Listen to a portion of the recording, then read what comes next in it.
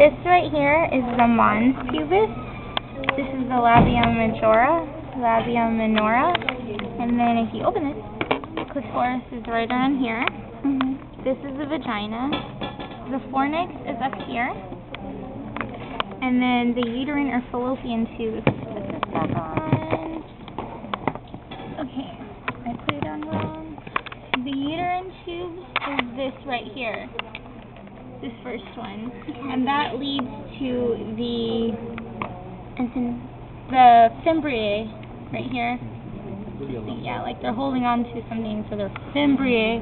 And then this is infundibulum. And then if we go down here, this is the broad ligament. And then the round ligament goes around this way, round ligament.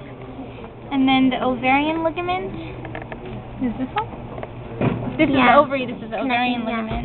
And then suspensory ligament would not on here, but it would be somewhere here. And then the uterus, if we open this, the uterus was, oh crap, no, put this back on.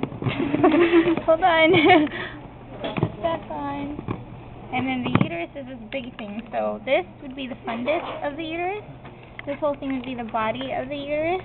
And the isthmus is like right around this area right here. And then the cervix is right here.